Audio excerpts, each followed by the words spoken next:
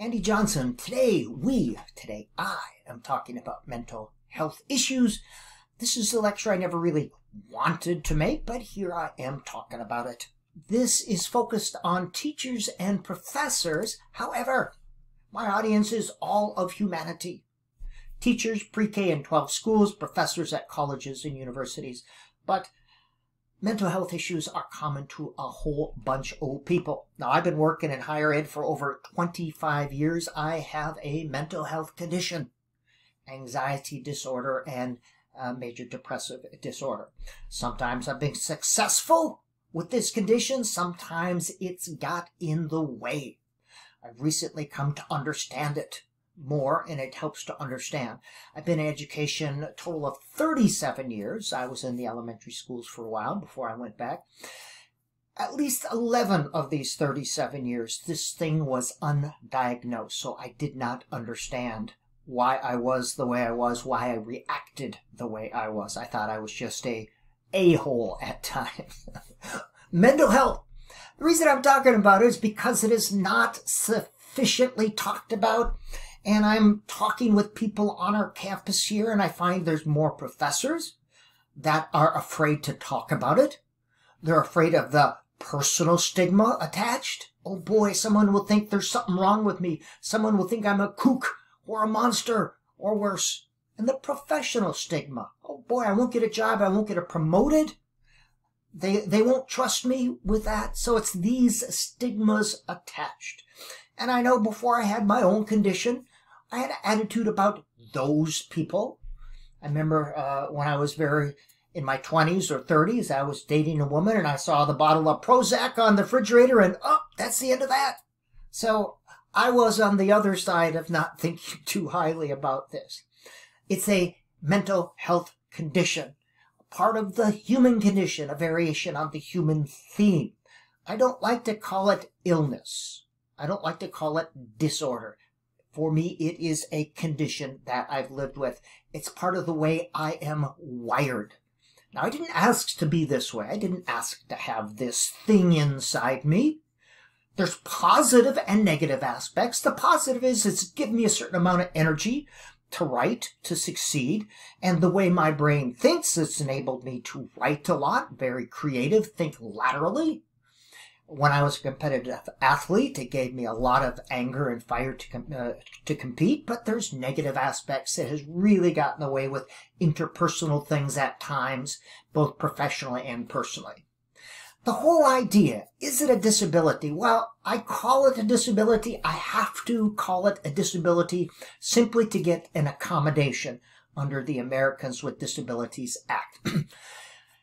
Disability is based on the myth of normal, disability of any kind. This is normal, you're not it. You're deficient, you're deviant. I hate that sort of thinking. A condition, whether it's physical or psychological, seen or non-visible disability, mental health disorders are called non-visible disability. This condition becomes a disability only when there's restrictions or impediments in place. If you have a wheelchair, not a big deal, but you don't have elevators and ramps and whatnots, big deal. Then it becomes a disability. Same with mental health conditions. If we have certain accommodations in place, not a big deal. It enables us to do the essential functions of our job, and that's what we want. Now, at some point in their lives, 1 out of 4 people, 1 out of 4 of you watching this, will experience some sort of mental health condition. It's not common. It's not always permanent. As well, why should we talk about it? Well, here's the thing. Suicide is the second leading cause of death of college-age students. Why are we not talking about this more? The third leading cause of death of high school-age students. Why are we not talking about this more, to say nothing of drug and alcohol abuse? Why are we not talking about mental health conditions more, for God's sakes? 3 common misunderstandings. Common misunderstanding, number 1, you can just get over it. Just get over it. This is especially true of depression. Just snap out of it. Well, if we could, we would, but we can't just get over it. The second one is you can take a pill. Just take a pill and you'll be fine.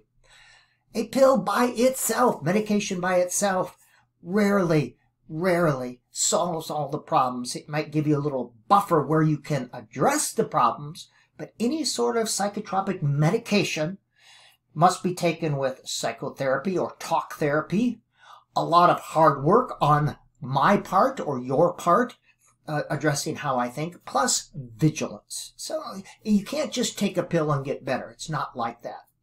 And the common misunderstanding is that it's a precise, standardized experience, that all people with depression act the same way and need the same thing and need the same. It's not like when you have a physical illness, it's more standardized then. But it is not precise or standardized. So all people are not the same. Now, the experience itself, the most common ones are depression and some form of anxiety. Anxiety disorders come in a whole variety of flavors, and I'm not going to go into it here today. Post-traumatic stress disorder is another common one as well. And the second one is bipolar disorder. In the old days, we called this manic depressive. And there's varying degrees of all of these things, especially bipolar disorder, where you have manic episodes and depressive episodes or stages, and varying degrees. There's bipolar 1, bipolar 2, etc., etc. We put labels on things and we somehow think they're more real. We see more of it today. Why is that? Well, because we know what it is. We know what it is. So of course we see. Back in the day, we just thought the person was kind of an a-hole, or there was something wrong with them, or they were just a kook. And of course we internalized all that. Oh, there's something wrong with me. Well, I don't know if there's something wrong with me, but there's this condition that causes me to think and act in certain ways, and I don't like that.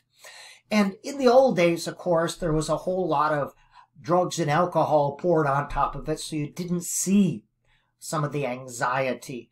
You didn't see some of the mental health conditions. Now, comorbidity, there's more than one condition, and anxiety and depression often go together, but as well, substance use disorders.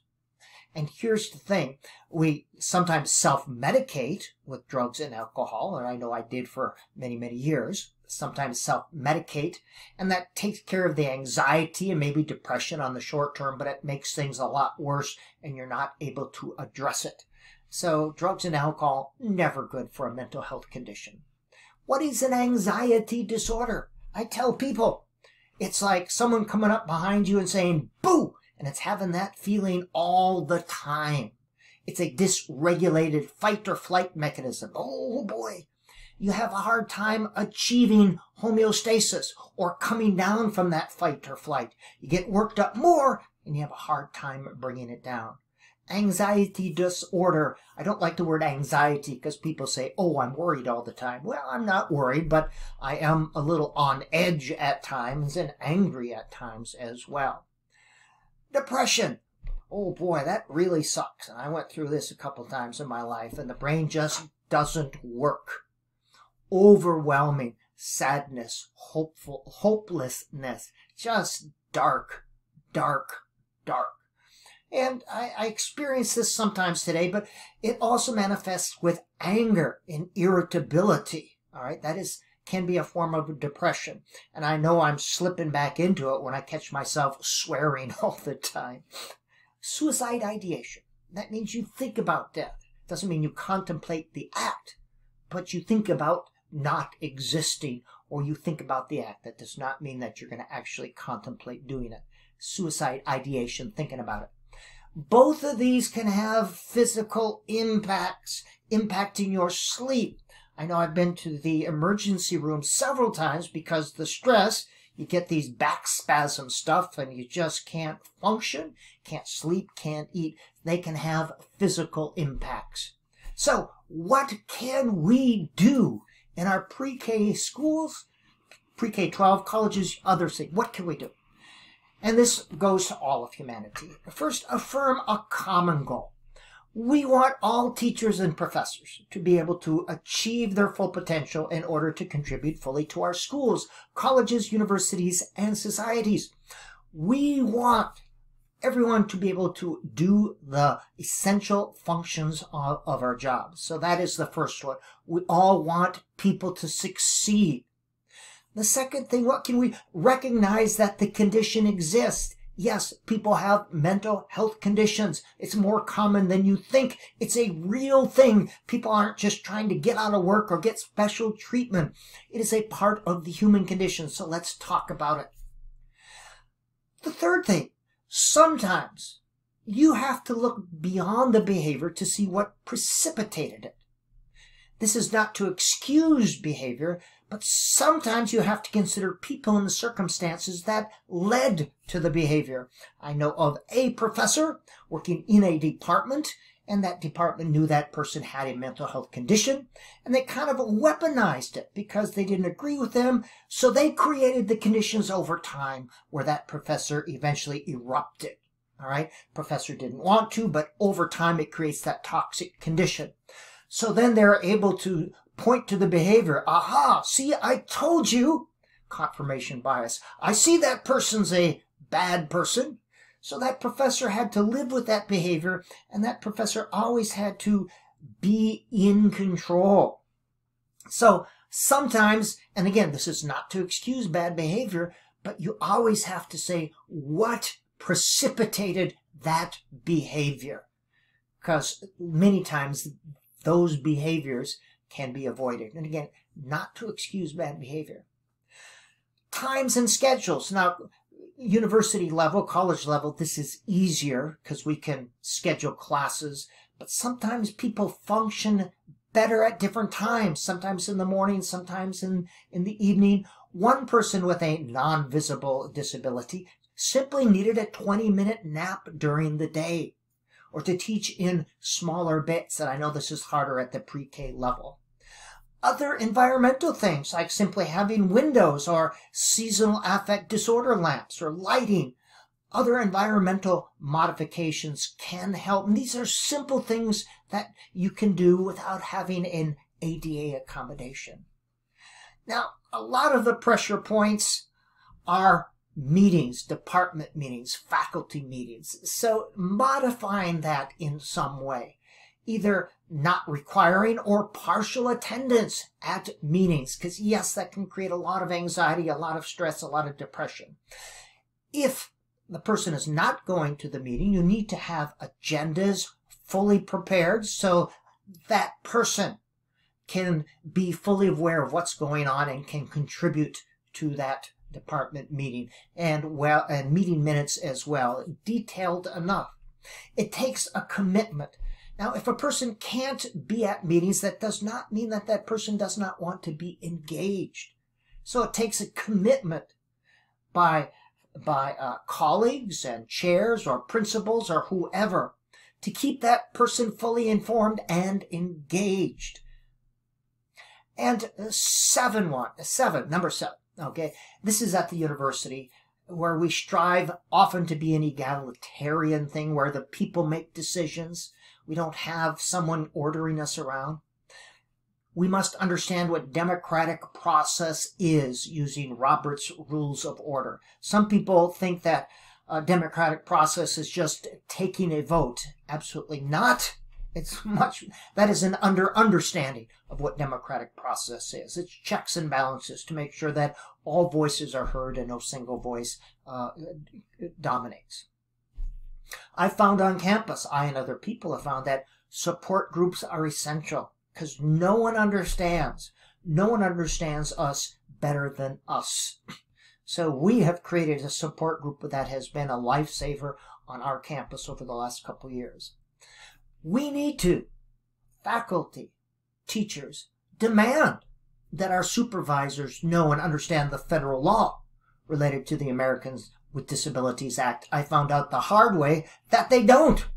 Sometimes they blatantly violate federal law, and that is unconscionable in this day and age. And we need to demand that HR be fully trained and in compliance with the American with Disabilities Act. And we should be able to see, tell me what training you had. Couple other things, and this is just an awareness of our human interactions, awareness of how they contribute to racism, ableism, sexism, homophobia, religious bigotry, wealth and corporatism, cultural superiority, paradigmatic parochialism. That my view is right, all right? So we need to be aware of bullying. And I wish there were a softer word than that, but there is sometimes implicit, you're not aware of it, and sometimes explicit. Bullying by majority, when someone brings up a minority view and they're demeaned. No, you shouldn't believe that. This is what we believe. You're wrong. All right. You can agree with the idea. You can disagree with the idea, but not with the person. You don't demean the person. Bullying by seniority, we see that a lot in college campuses. People feel very insecure if they haven't got full tenure or full promotion or tenure. They see how senior faculty interact and can empower. And people on a college campus know exactly what I'm talking about. Pre-K-12 schools, you probably understand that a little bit as well. That oftentimes those who have seniority can bully and demean, so be aware of that. Soft bullying, and I wrote this out because that's the best way. Soft bullying occurs in a department or faculty members when views are excluded, when conversations are held without or around a faculty member, when meetings are set up in a way that leads to a predetermined outcome without that faculty being involved, when faculty members are continually marginalized and diminished, and when repeated requests for informations or conversations are ignored. It is bullying with a soft voice. Now, a single incident, and this is why it's so insidious, a single incident or a couple incidents of these sorts does not rise to the level where Title IX or HR would concern itself with it. But over time, it creates a toxic environment. And a single incident is not enough to do anything about, but over time, it just creates a horribly toxic environment.